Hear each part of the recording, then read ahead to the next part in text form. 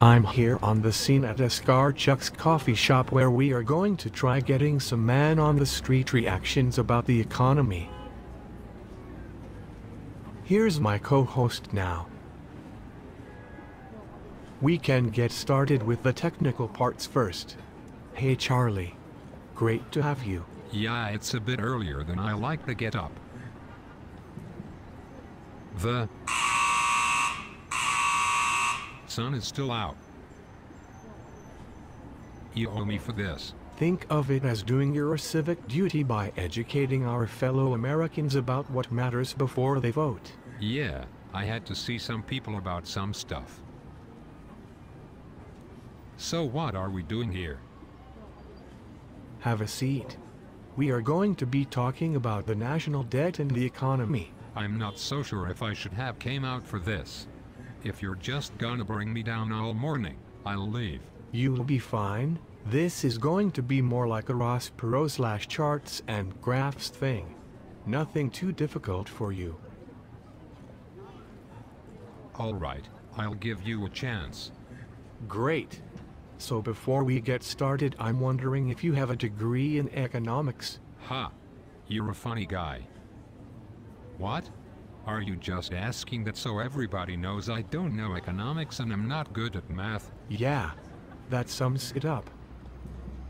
It's been a while since we talked, so I can't remember how good you are at picking up nuance or hidden messages. Are you good at that? Well, it depends. If by hidden messages you mean like when Romney said, quote, we have a president talking about someone's plan in a way that's completely foreign to what my real plan is, unquote, hear the dog whistle brothers, then yeah, I do. If by nuance you mean when Romney said, quote, we have his own record, which is we have 4 consecutive years where he said, when he was running for office, he could cut the deficit in half.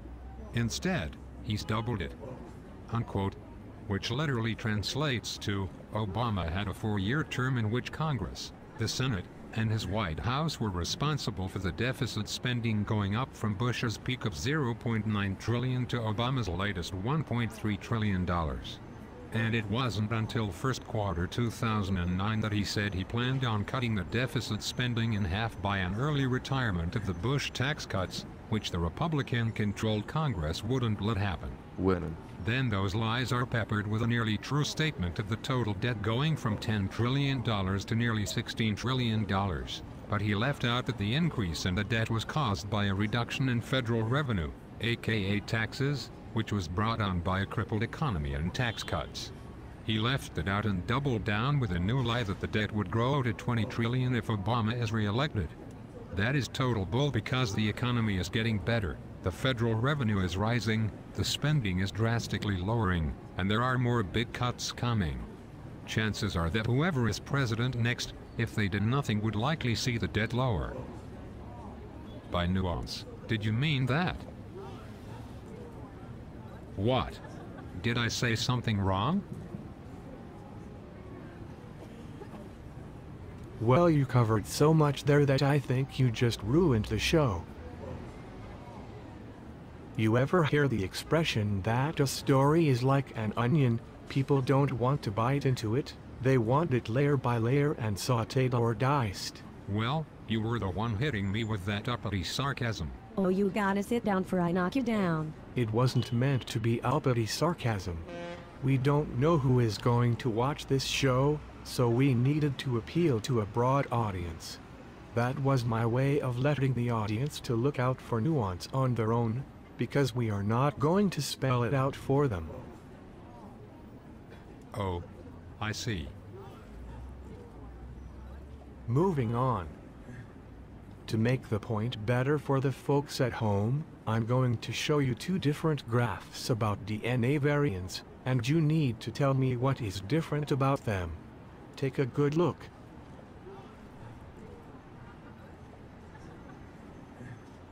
That's one, now here's the other.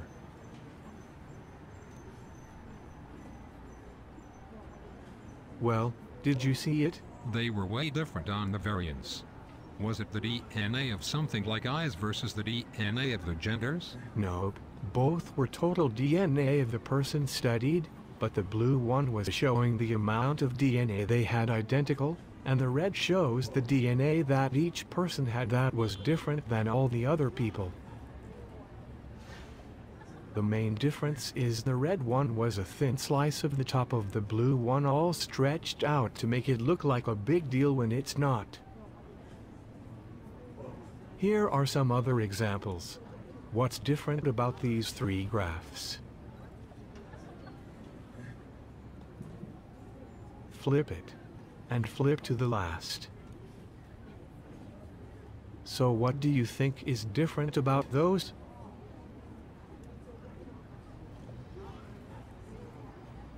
You didn't say what the graphs were representing. It's unemployment statistics. Okay, first was the Great Depression unemployment, second was Obama unemployment, and third was Reagan unemployment. That's a good try, but no. They were all the same exact data. The second and third were the same trick as the last example, but the first was the non-zero graph trick, aka lie. All three showed unemployment from 2002 through 2012, but the low number on the first chart was 4% instead of 0. That trick stretches out the curve to make the unemployment look like it's had a remarkable change.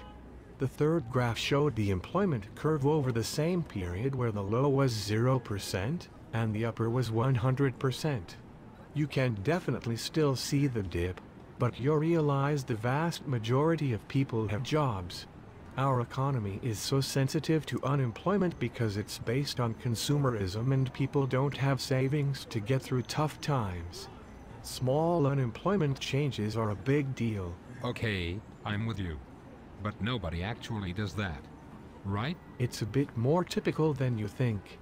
Newspapers love a controversy, so you will often see charts with non-zero baselines. So now we are going to talk about the deficit. Yes, let's do that. Can we get my first exhibit on the main monitor now? Thanks. This first chart is a very important chart that has a lot to do with government spending. What you are looking at there is a population distribution by age and gender. Old on top, young down on the bottom, male on the left side and females on the right side. If you are watching at home, you might want to pause here to take in the details, or you can look for links to the full-sized images in the description area below this video. I should have got a cup of joe. That chart looks blurry to me. It might be the superimposed data. It's showing the 2000 census info right on top of the 2010 census data. The dark bars are the 2010, and the ghostly bars are the 2000. It helps show how the population is moving up in age brackets. Right now the baby boom has started retiring. If you look closely, you will see that each of the next 4 years will add about 1 million new Social Security pensioners. That's a pretty big bill to contend with. Obama got hit with the first wave of this, which is partly why spending went up for him. He was adding about 750,000 new pensioners a year for his first term in office. Whoever is next will have a bigger bill from that alone. There is another very special effect to see there. What's that? Look how pointy the 2000 top was and how much flatter the 2010 is. So what's that got to do with anything? Well, Oh, wait a minute. People are living longer. That's probably been going on a long time now. Which means that when they planned Social Security, they thought of a very pointy top. But our widening top means that people are going to get way more benefits over the long run out of this system than it was designed to give. Brilliant. Charlie, you really catch on fast. And now that you mention it, that chart has gotten taller and wider since they wrote the first laws governing Social Security. That is a big difference in the total amount spent. Sure, there were more people paying into it, but there are still a lot more taking out. So yes, it needs to have some reforms and some long-range planning, but you would need a large number of adults to get together for that to happen. Fat chance of that happening in DC. We will hear more about that later. Moving on. This graph shows our federal spending over both Clinton terms, both Bush terms and the current Obama term. Oh, people at home are going to want to pause this one for sure. That's a lot of colors. Right. The big base is the money that comes in from your IRS 1040 forms. The next higher colored area is corporate taxes. Obviously, it's a far thinner line than the revenue area depicting people's income taxes, which is really irritating since they have far more control over the government than we ordinary people do, but obviously they pay a lot less in aggregate. Oh, my God. Look at how thin that purple area is. Estate taxes. All the bitching you hear rich people do about their estate taxes, and it's a tiny little line. Wussy pricks. Hey now. Take one last look at the curvature. The 2000 recession that Clinton dodged, which hit Bush, caused a drop in revenue. The bigger collapse of our economy, which came after Bush, did the same thing, but more severely to Obama.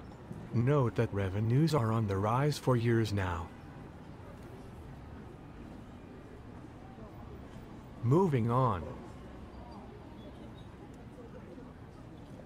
What goes up must come down? So if that last one was revenue, this one must be spending. Elementary, my dear Watson. The national defense is a lot smaller than I thought it would be. Is that all of it? Sort of. It's not including any of the inactive duty or retired/discharged servicemen. None of their benefits, be they college tuition or prosthetics. Those post-service spending amounts are included in the human resources section. There is a lot bundled into human resources, like unemployment benefits. The net interest area is the Treasury bond interest on the national debt. That mostly goes to rich people, right? Well, kind of. Most rich people like to have stability come out of their investment income, and they like their income to be tax-free. We have a bunch of bonds in China too. People complain about that, but what else are the Chinese going to do with all our money after we bought the junk they were making? They don't want the stuff we make or sell, so buying government bonds is a good place to put their piles of our currency until they find something of ours they want. I see. Hey, that's weird how jagged the spending chart is. Wait, all the peaks are the year congressmen are running for office, and the dips are the year after they won their seat. That's hilarious. I hadn't really put that together yet. Great analysis, Charlie. You have much to learn, young grasshopper. Moving on.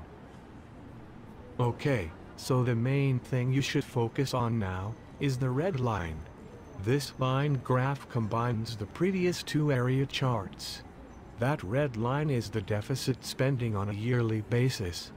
People at home may want to click pause here. What's the bright green line? Oh, that was the stimulus package. Wow, that's tiny. Yeah, now you see why Paul Krugman called it anemic spending.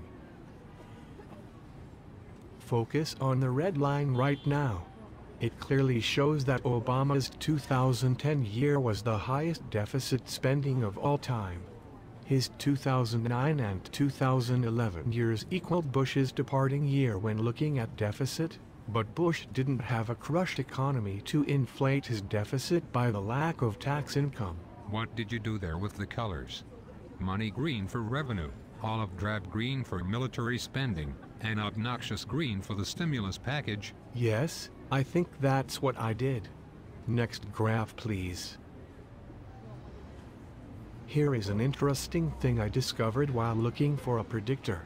The economic item that was the best predictor out of all the standard economic indicators of federal revenue changes was gross private domestic investment. So that curve is going up lately, which means revenue will be going up. Yes, precisely. It's a leading indicator.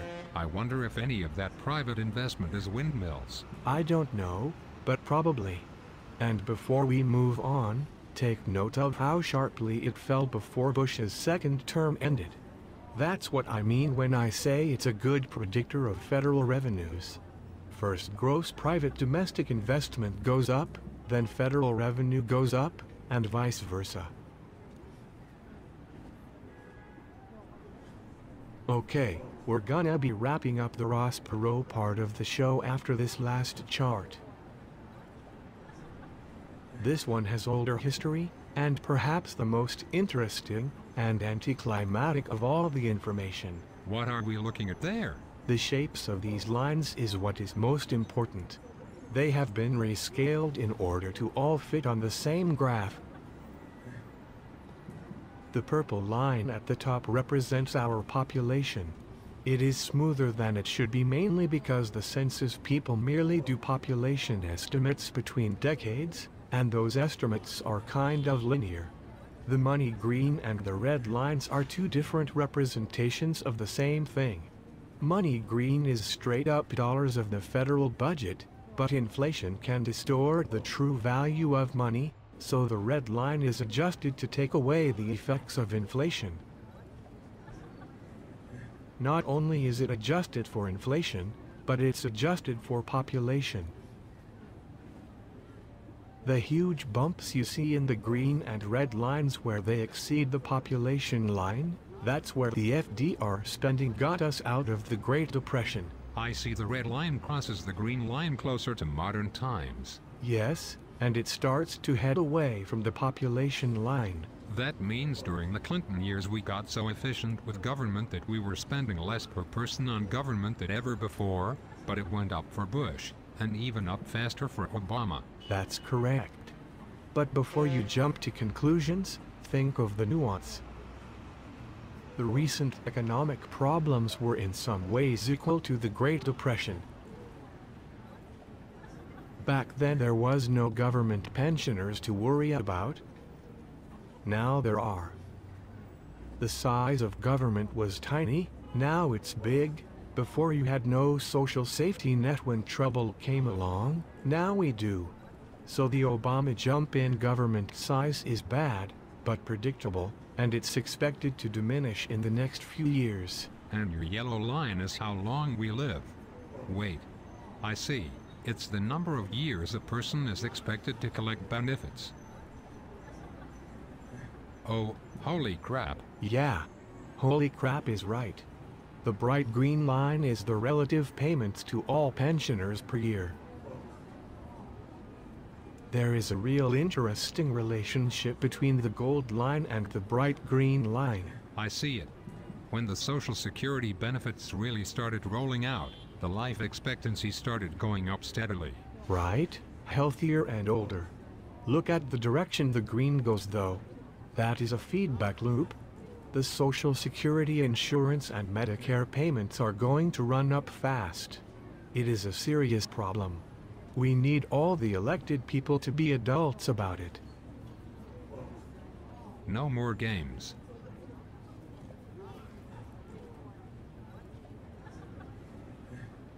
Exactly. Well, that's the end of the topic portion of the show. We're now taking questions and comments from our viewers. Who wants to go first?